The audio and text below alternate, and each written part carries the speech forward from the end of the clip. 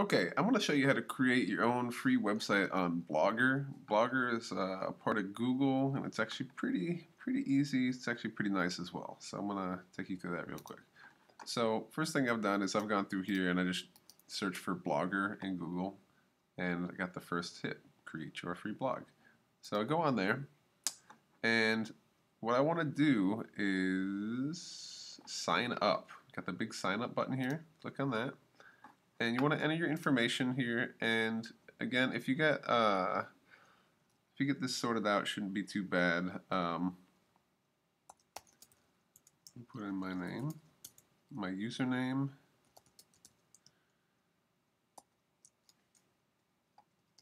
okay. A lot of usernames are just taken, so let's do something. Yeah, Mr. B123 should be fine. Okay. Someone's already got that. I'm going to do Brant Mister. Sure, that's just fine. Create a password. Again, do it something that you know that you'll be able to remember. Set your true birthday.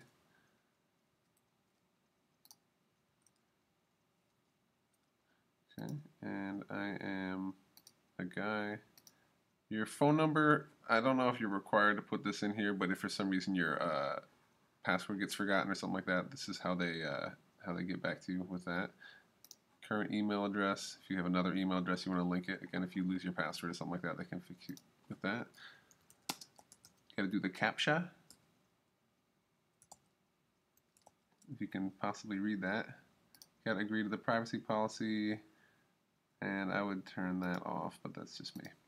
Okay, step. Okay, so I didn't put my phone number or another email in there. It seemed to work just fine. Okay, now I go back to Blogger, and now that I've got my Google account created, I want to forget about Google+. That's kind of like Facebook if you're not familiar with it. We're going to just do Blogger. Okay, so my display name, Brant Mister. I've already got one of these accounts, so I'm just doing this one with some kind of funny information in it. I can turn that off so you don't get emails. This is, I mean, now you have a Gmail account too, so if you didn't have one before, it's kind of nice. Continue to Blogger.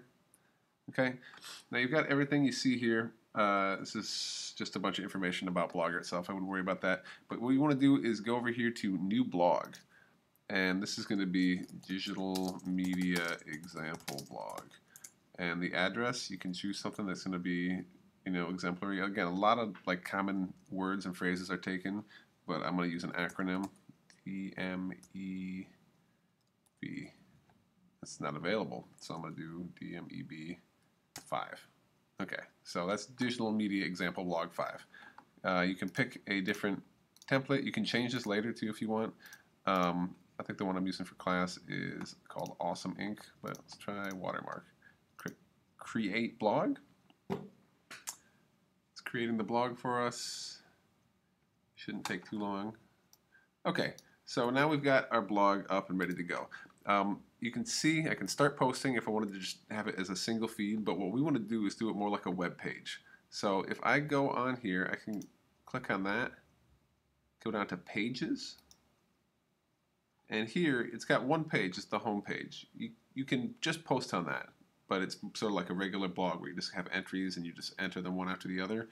What we want to do is we want to click on New Page, Blank Page, and this is going to be something where we can put in student work. You can put in examples of your work. That's the main point of us doing this for the class, for you to kind of keep track of this as a portfolio, and it's going to help me with grading. And we can also use it for critique, so we can look at each other's work and kind of give each other feedback. Okay. So the first thing you need to do when you've got that new page is you got to choose a title for that page, and this is going to be my artwork, or how about personal portfolio. Sounds a little official, not too bad. Okay. Now at this point, what I can do is I can publish, I can preview, but we don't have any content in here. So I'm going to add a piece of content. So I'm going to go back into my Finder, and I've got some of these face swaps I did earlier, and I got my favorite picture of Jocelina Gober. So what I'm going to do is I'm going to go over to this little tiny picture thing here. I can click on that picture, and the first option is upload, because I want to upload a picture. I can choose different things. If you can even use the webcam right on the computer.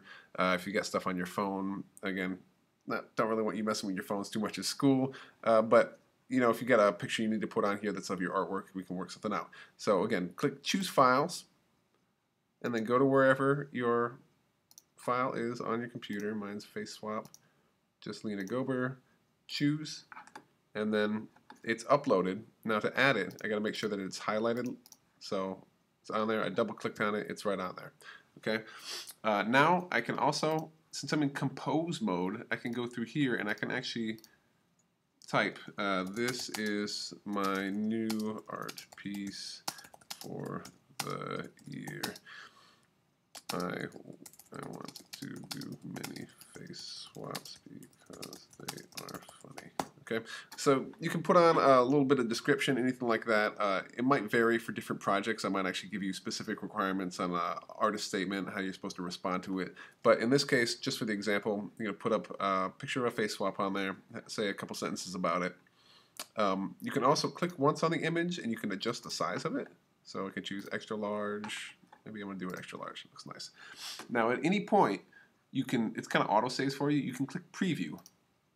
And sometimes this works, sometimes it doesn't. It's a little funky, but this is what that page on the digital media example blog is going to look like. Okay, so I can close out of that because it's just a preview. I got this.